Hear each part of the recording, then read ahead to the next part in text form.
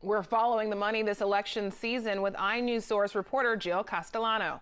Earlier today, we spoke about Prop 10, which deals with rent control, and the push to repeal the gas tax with Prop 6.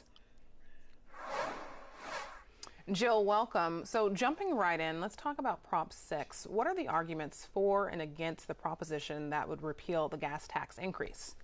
Well, Prop 6 is a measure that's trying to repeal the 12-cent gas tax increase that was passed last year. It started right here in San Diego with Carl DeMaio and his radio show.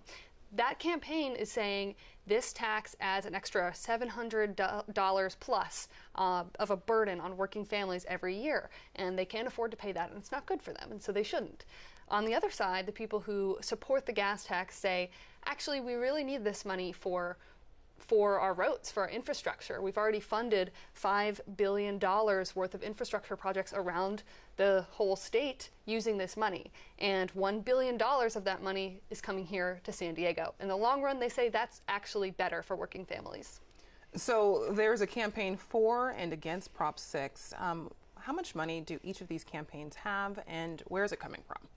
The money supporting Prop 6, that's about $5 million.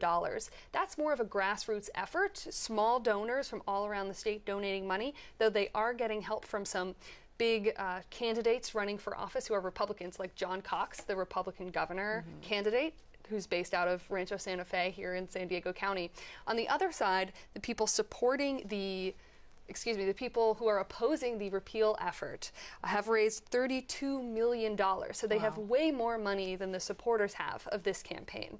And that money is coming from a lot of large donors, a lot of labor unions, construction companies, groups that think this is going to add jobs and that may benefit and get some of those jobs.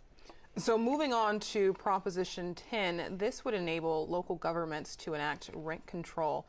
What more can you tell us about this proposition?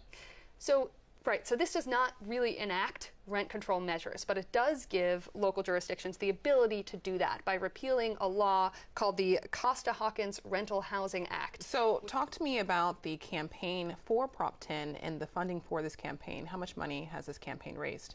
So the Yes campaign, the Yes on Prop 10 campaign, has about $20 million.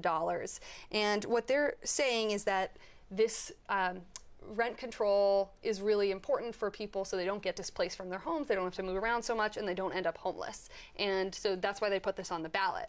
But on the other side, there's a lot more money that is trying to oppose this Prop 10. They have about $57 million. And what they're saying is that Prop 10 is actually a disincentive to build more homes. Home builders don't want to build in a market with rent control because they're not going to make as much money, and that could lead to less housing affordability in our market overall.